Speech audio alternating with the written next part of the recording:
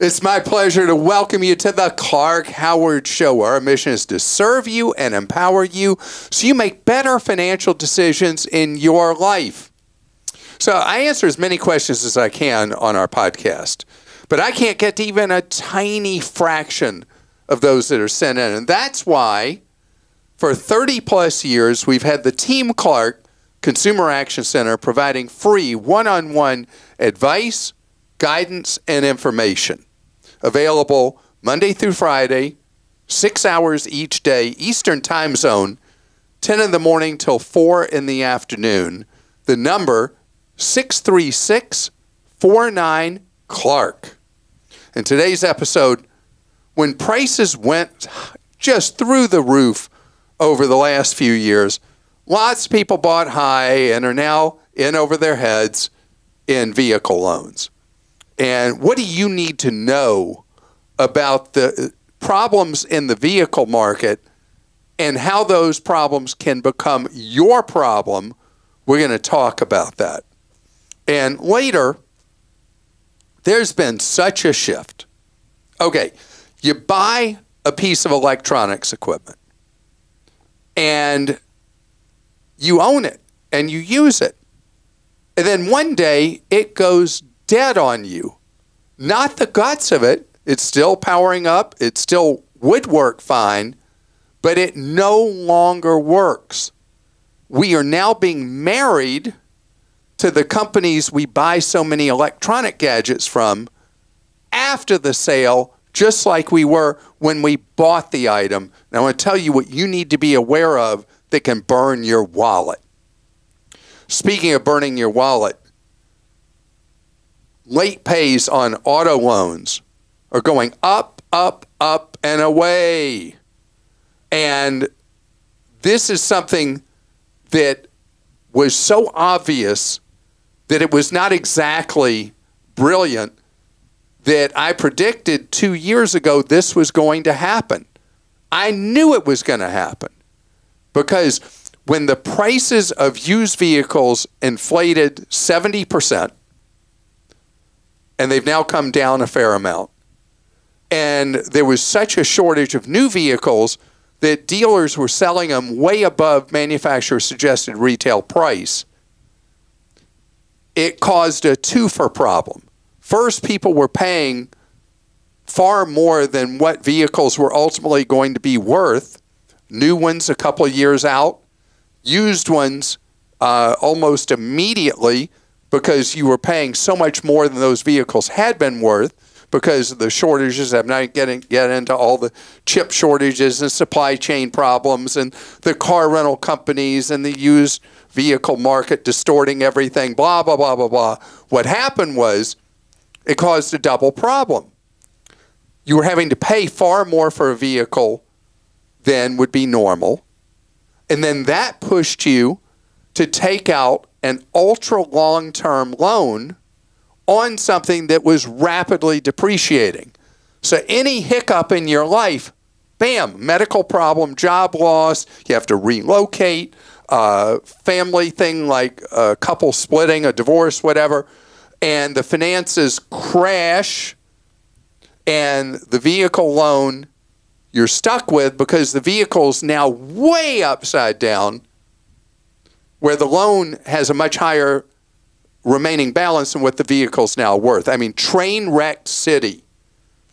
So, I mean, it was not brilliant to know this was happening, and now it is happening. So if you're in the situation where you're wheezing with that vehicle, if you can do anything you can to avoid going into a repossession mode on that vehicle, please keep paying it. Please, if you can, keep paying it. Because a repossession is the worst of all possible situations. Forget how it trashes your credit.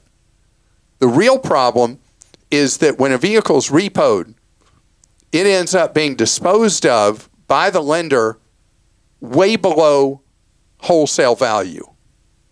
Then the lender has what's called recourse against you.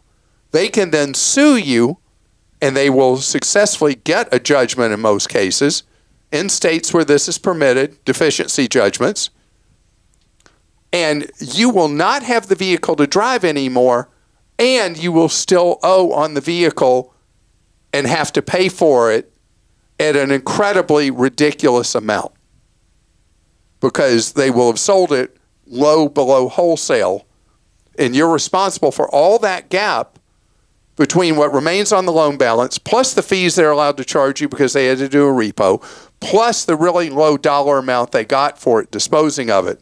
So if at all possible, and if I'm dancing past the graveyard, your finances too far gone, you can't do this, I get it. But if you're like, you know, I don't like this vehicle, it's costing me too much, I think I'm just going to let the lender have it back. If it's a choice you're making because you're pressed versus something where you've got no other option left other than to have the repo, if it is at any level a choice, please keep those payments going. Now, let's fast forward to today. Used vehicle prices have come down, but they're still elevated from where they were. New vehicle prices have been trending down. They're still really expensive, both. So, as I've said so many different ways to so many different questions, if you're thinking of buying a new-to-you vehicle or a brand new vehicle, and the current one you have is working fine, keep driving the one you've got for now. Give it some time. The vehicle market is healing. Give it more time. And you may not live by, but please remember my 42-month rule, which is this simple. If you cannot afford the monthly payment on a vehicle you want to buy, new or used, with what the payment would be on a 42-month cycle, you cannot afford that vehicle, period. Christa? YJ in California says, on a recent podcast episode, Clark talked about how now's the best time to buy mattresses. One advantage of the old way of purchasing a mattress is that the deliverer would haul away the old mattress for free or for a small fee.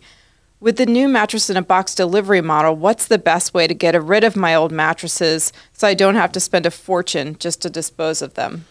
So the key, YJ, is when it's dark outside, you haul it out and throw it in a vacant lot. No. Too many people do that. I was just kidding.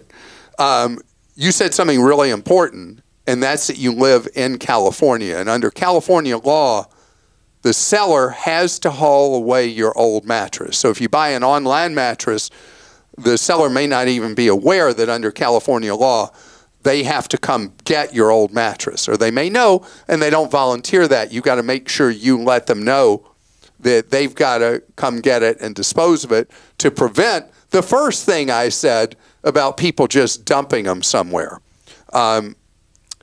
In many jurisdictions around the country outside of California, there are what are called, many places are called solid waste days or something like that.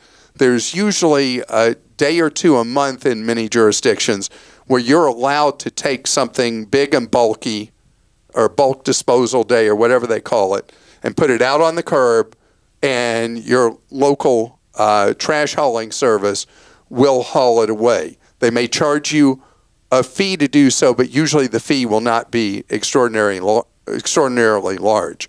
There are some charities, depending on the laws of the state, that will come and get your old mattresses for you, and then they use a recovering service to put a new cover on them, and then they either give them to people who need a bed, or they sell them at very low prices.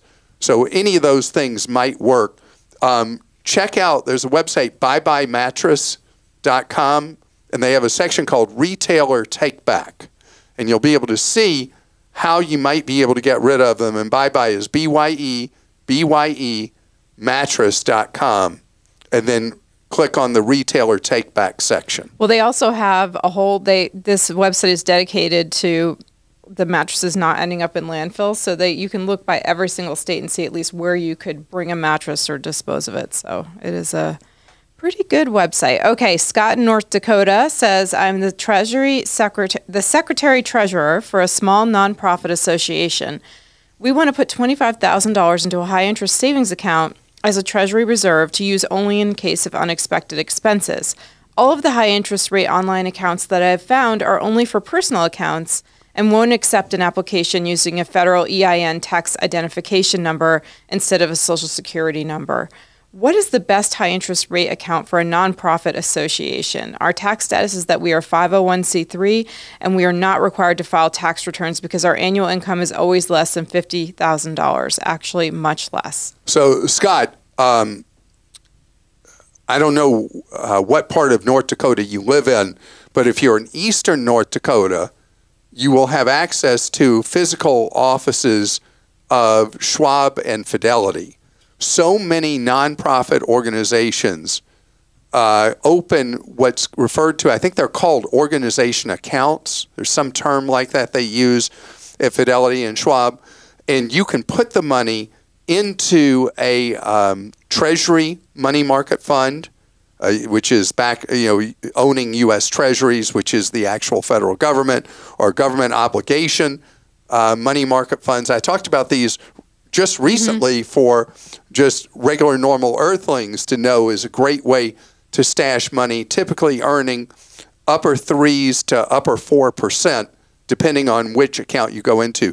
As a nonprofit association, you probably are not supposed to put it into a general money market fund with either of them, but going into a government obligation fund or a U.S. Treasury fund, these accounts have no cost to open, and you're able to earn this interest. Now, most organizations are eligible for these accounts at Schwab and Fidelity.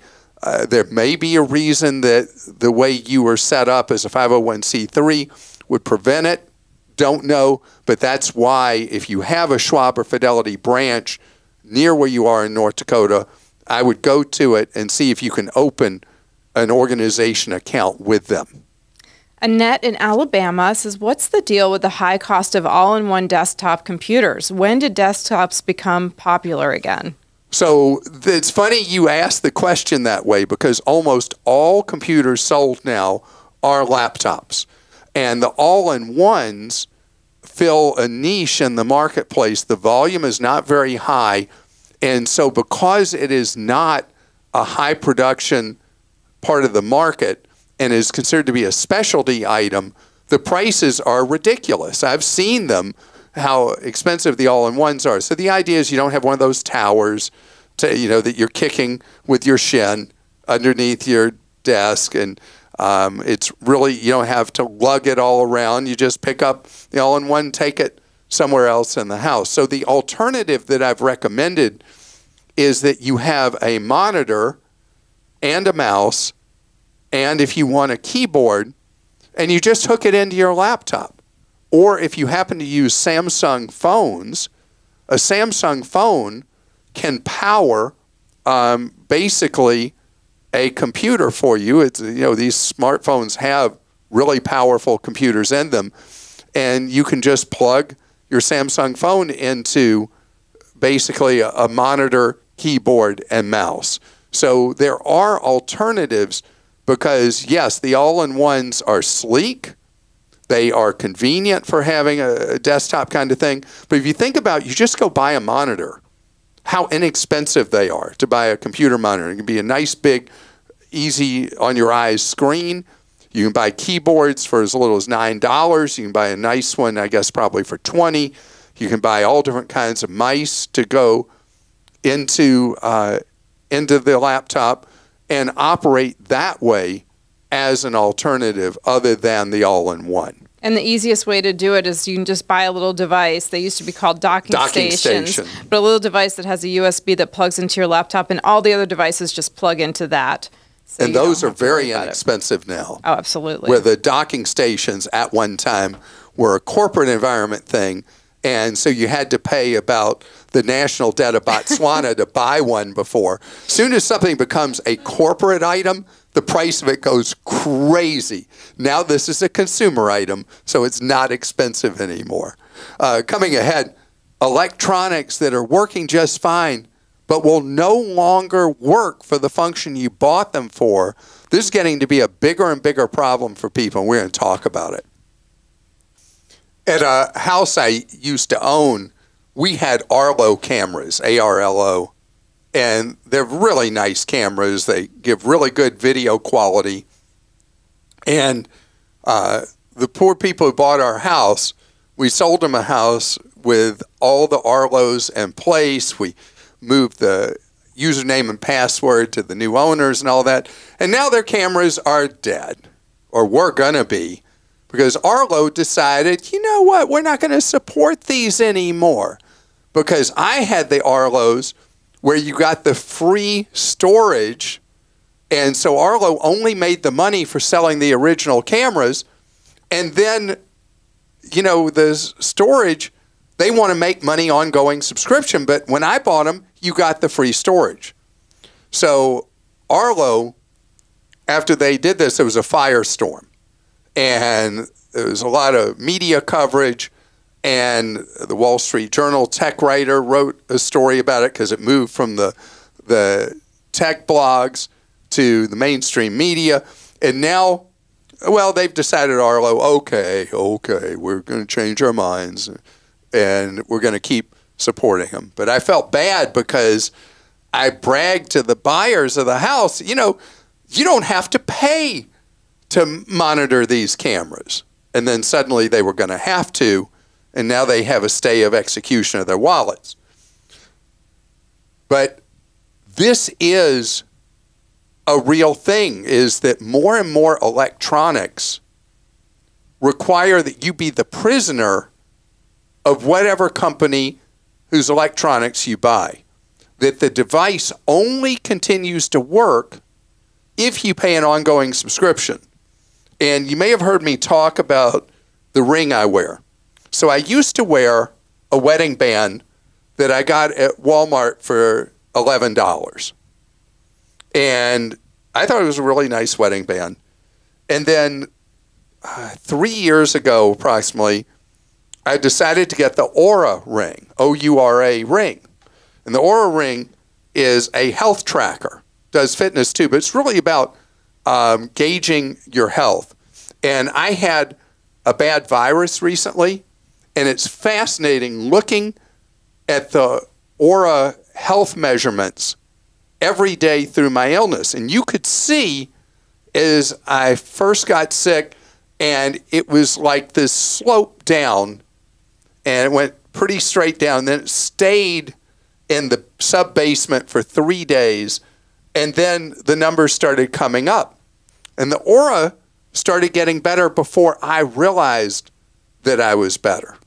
But it really does an incredible job tracking my health, my sleep, and my activity, my fitness.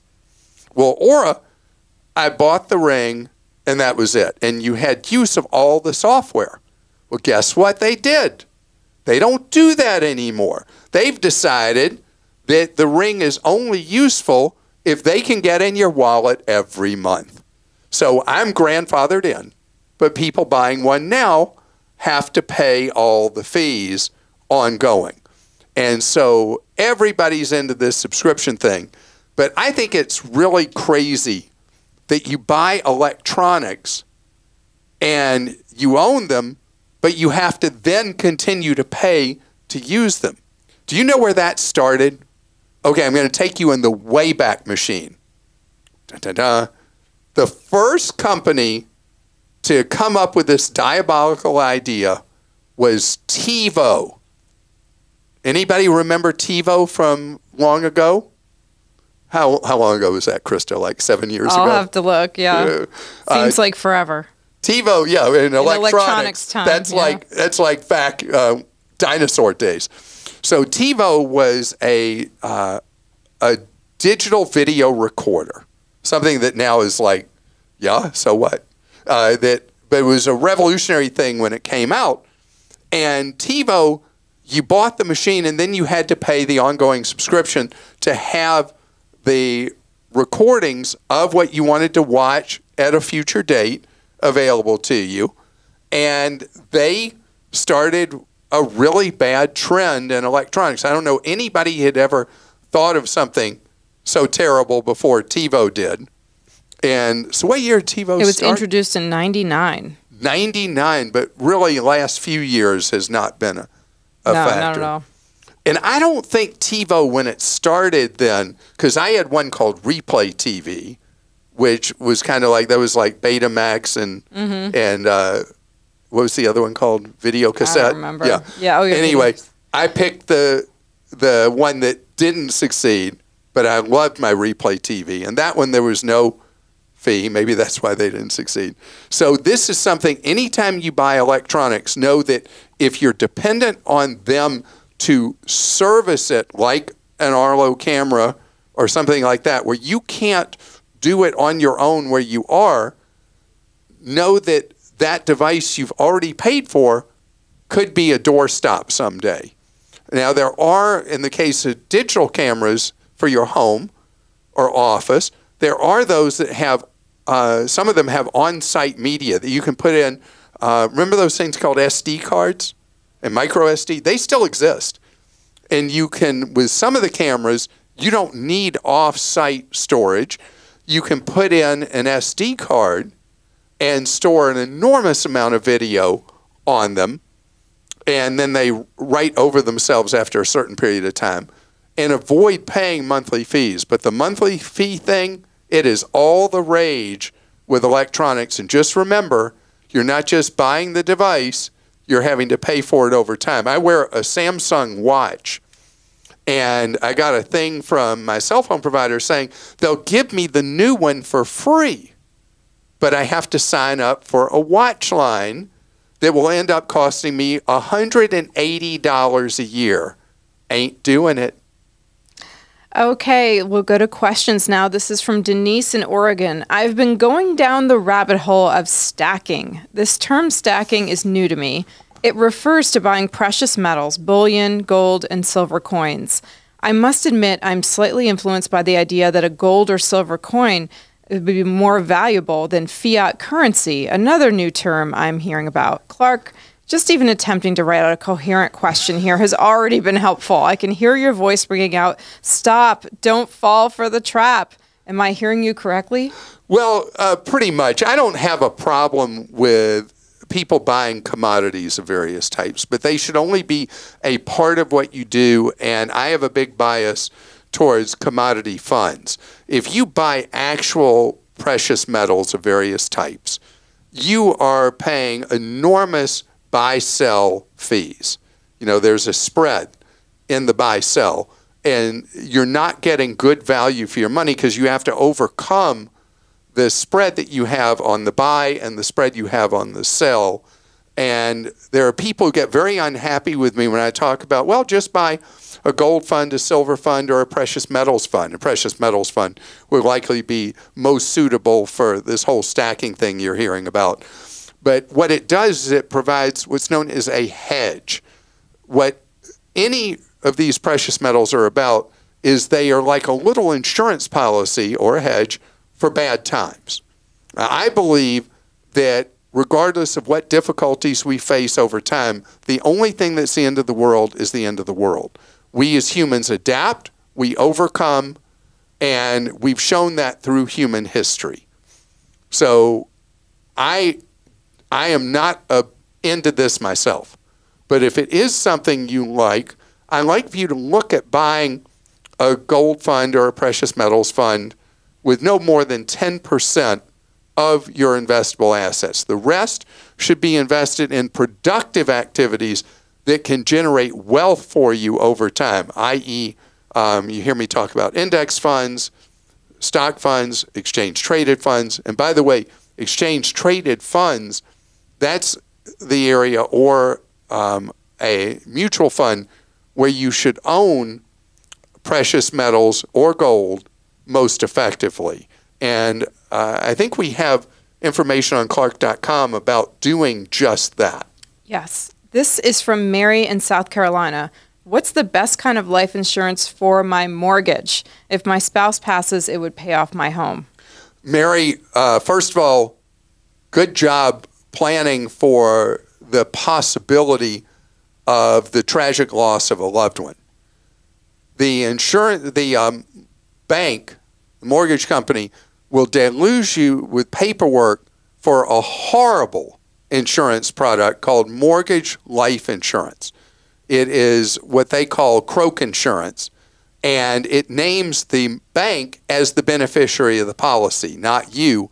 The premium's generally 10 times market price to insure you or your spouse. What's a better idea and gives you much more flexibility if you and your spouse are both healthy enough to underwrite is buy level term insurance policies for 20, 30 years. You'll have the same premium all the time. The other person's the beneficiary of that policy, so your survivor is well taken care of, and they may decide that they want to use it for the mortgage, or they may have another purpose to use that. But mortgage life insurance is a complete ripoff, and the only time you would ever consider it is if you have a pre-existing medical condition that makes it impossible for you to underwrite for actual good insurance. We have two things for you at Clark.com in this area. One, an explanation about why you never buy croak insurance from a bank. And number two, and that's really how they talk about us, croak. Number two is we have a guide to how to buy level term insurance, which is what you actually want to have. And you should both have it, not just one of you. From Phil in Georgia, I'm currently on my parents' teacher health insurance, which has been great because it's free for them to keep me on, even though I'm now 24. However, my father's retiring at the end of the year, and I will no longer be able to. So what's the best health insurance for someone who is self-employed and who has not been to the doctor in years? So, Phil, if you, depending on your income, you may qualify for a very large subsidy at healthcare.gov, which is the federal insurance exchange. There's a special law that gives very large subsidies on the purchase of individual or family health insurance through, I think, 25. And so that would be where you start at healthcare.gov. If your state has its own exchange, you would go there. And in fact, if you go to healthcare.gov, they ask your zip code, and they will take you to the state exchange if it's not a federal exchange state. But the procedure would be the same. You would see your eligibility for a policy. Now, if you are able to get one at a very low premium, that solves the problem. You have full coverage without exclusions, but you do have high deductibles with these plans. Speaking of which, as someone who's 24, never really goes to the doctor, you can look at a plan on healthcare.gov or the state equivalent exchange. There would be a catastrophic plan. It wouldn't pay for routine stuff. It only would pay in the event there was a catastrophe. And so that's what I would look at first. You don't have to buy on the exchange. You can buy what's known as a temporary health policy that doesn't do a whole lot for you, but has very low premiums if you don't qualify for one of the low premium policies on healthcare.gov, and you don't want to spend the big bucks you would have to pay without the subsidy that's being supplied right now. So you got some homework to do, and many people have been able to stay on their parents' health insurance till their 26th birthday, and that was a change that Congress made. Gosh, I feel like that was back about 2010, and that has changed the equation on young adults having to get their own health coverage in so many cases, and you're just losing that because of retirement a little early, your dad's retirement. And thank you so much for being with us today. Know that we are, as I alluded to Clark.com just moments ago, we are here to serve you around the clock with information you can trust for your wallet at Clark.com. And for the best deals for your wallet each and every day, check out Clark Deals. Have a great day.